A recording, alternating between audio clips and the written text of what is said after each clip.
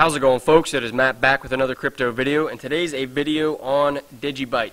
Now, for those of you that follow my channel regularly, you know I don't normally talk about prices or check the markets all that often, but I just got to say the past couple days have been extremely exciting. It's definitely nice to see these types of gains after such a long bear market. And you know, it's even more exciting when you take into consideration that this is really just the beginning.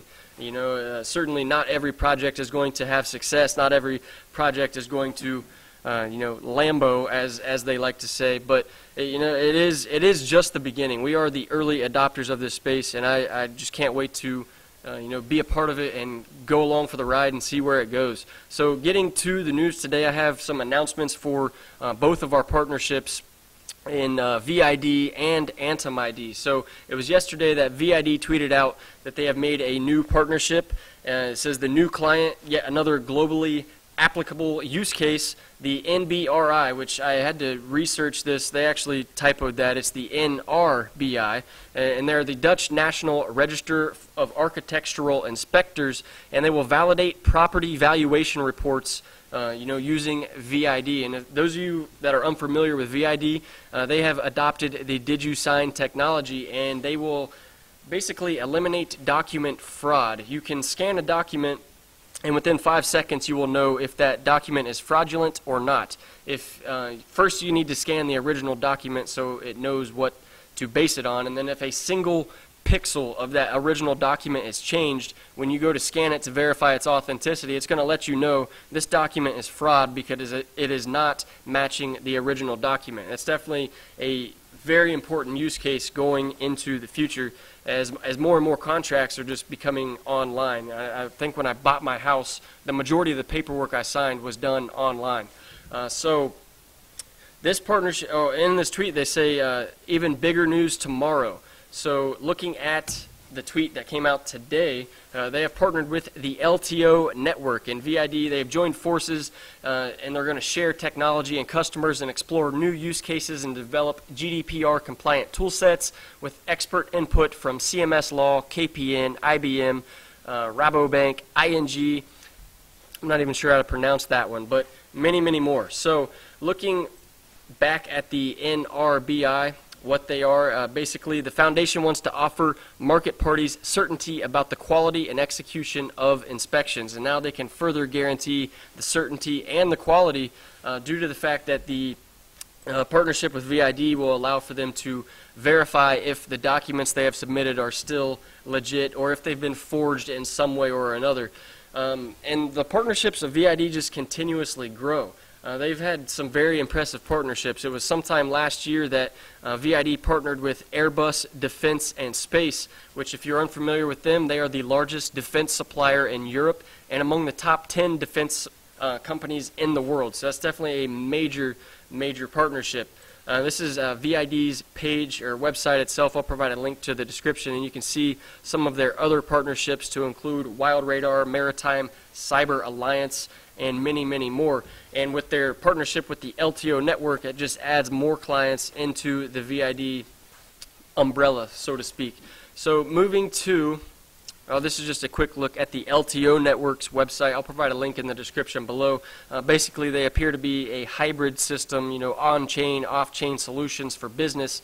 And I think kind of having some sort of off-chain solution for business is an important step here in the early phases of, I guess, adoption of blockchain technology. And they point out why. You know, blockchain has immutable data. You can't change it, you can't delete it, you can't erase it.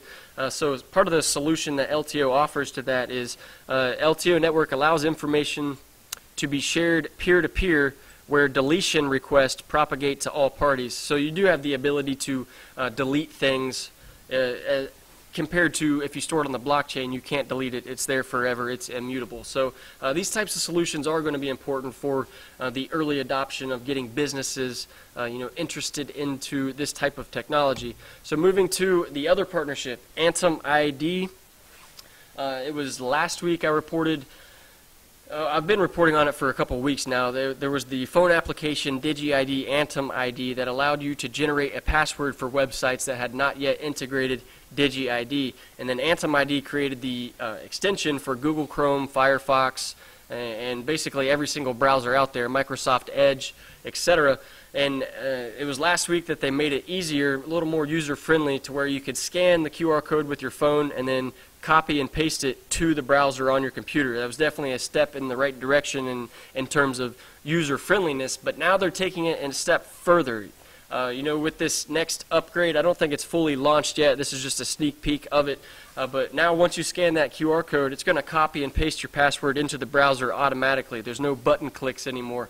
So, you know, it was already a revolutionary idea to generate passwords for websites that had not integrated DigiID or AntumID yet, and now they're just making it extremely user-friendly, which is going to definitely help in the adoption of the technology. And this is a look at Noah Seidman's version of it. He created the DigiID Simple application, and he too has now integrated a way to generate a random password for websites that you're trying to log into. And this is just a quick little GIF of using his application instead of using the DigiID AntumID application. So it's definitely nice to see them making it as user-friendly as possible, because again, being user-friendly is what's going to allow it to gain that adoption in the real world.